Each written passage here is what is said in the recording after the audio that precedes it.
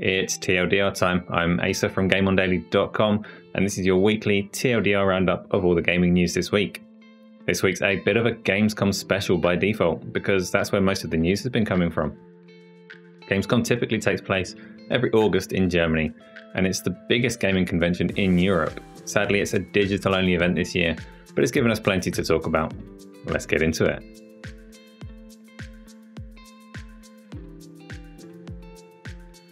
Microsoft held their Xbox showcase a day ahead of the Gamescom event. They promised a show focused on games and content that we'll be seeing this year, and they stayed true to that, so it was a fairly low-key event in terms of game announcements. The Master Chief was notably absent, and there weren't really any explosive announcements to get the bones shaking. In my opinion, the most noteworthy reveal wasn't actually a game at all, but rather a service. Microsoft showed off their cloud streaming capability through Xbox consoles. Later this year, you'll start seeing the option to play now on supported titles in Game Pass, alongside the option to install them. Play Now streams the game from the cloud, offering near instant access without the need to download and install the game. The concept is not revolutionary, so PlayStation Now already does this, but the fact that the feature will allow Xbox Series games to be available on the Xbox One generation of consoles is a bit of a game changer. It means Microsoft can develop true next-gen games that leverage all the power of the Series consoles without excluding people that just don't have access to the latest hardware. That's great news for everybody. The 90-minute Xbox showcase did of course feature games, with Dying Light 2 as a standout. The highly anticipated multi-platform game from Techland got a gameplay trailer, showing parkour across an expansive city that was absolutely packed with zombies and a sprinkling of pretty unfriendly surviving humans. The first Dying Light game did a great job of standing out from a pack of zombie games, and the sequel looks to kick everything up a notch with new traversal skills and player decisions that have a big impact on the game world. We also got another look at The Gunk, but it was a surprisingly brief showing for that one. And we saw an enthusiastic dev walkthrough of Wasteland 3 DLC Cult of the Holy Detonation. State of Decay 2 Homecoming was announced by Undead Labs, and that's perhaps a bit of a surprise, because Undead Labs did announce State of Decay 3 last year, and we've still not seen any gameplay of the new title. There was a quick-fire look at a collection of indie games published by Humble that are coming to Xbox Game Pass, and we got another extended look at Forza Horizon 5.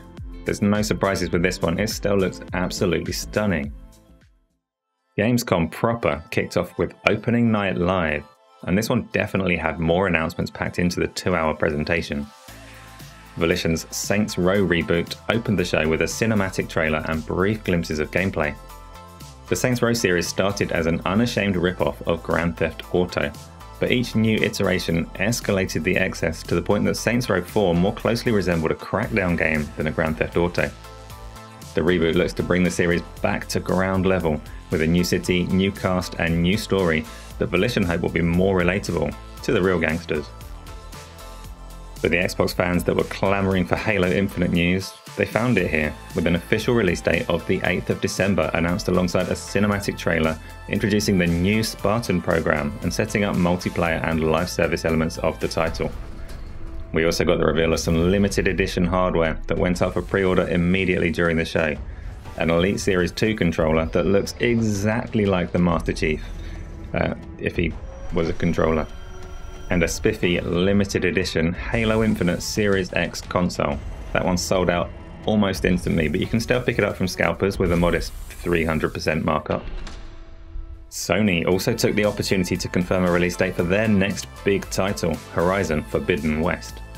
The game was initially announced for 2021, but Sony previously alluded to it being delayed into next year, and that's now official. Forbidden West is slated for February the 18th for PlayStation 4 and PlayStation 5. PlayStation 5 players can also take Aloy through her first adventure at 60 frames per second now, with a free patch for Horizon Zero Dawn that doubles the game's frame rate.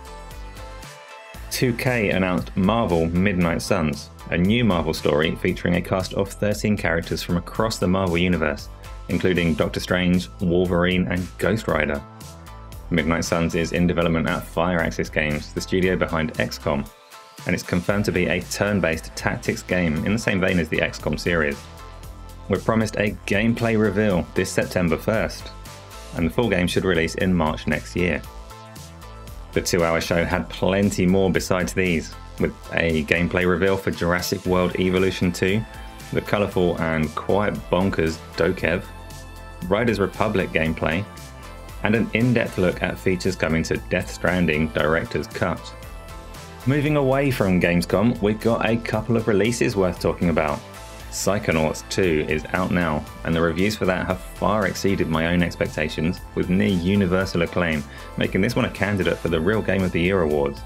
You know, the real ones that happen at the end of the year, when the games are finished and people have played them, not the strange ones that they doled out at Gamescom. Tim Schafer's Double Fine studio can surely be proud of this game, with critics praising the creative level design, tight mechanics, thought-provoking character interactions, and good humour. It's available now for Xbox consoles, PC, and PlayStation 4, and it's included in Xbox Game Pass. Wrapping things up is another pretty strong release with No More Heroes 3. The cult series has been dormant for 11 years, but this new entry brings the signature quirkiness and excess of violence to the Nintendo Switch. It's received positive reviews from Hey Poor Player and COG Connected.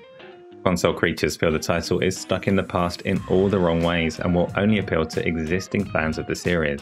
But really, that's exactly who this title is made for, and if you count yourself among those fans, it sounds like it's going to be a good game for you.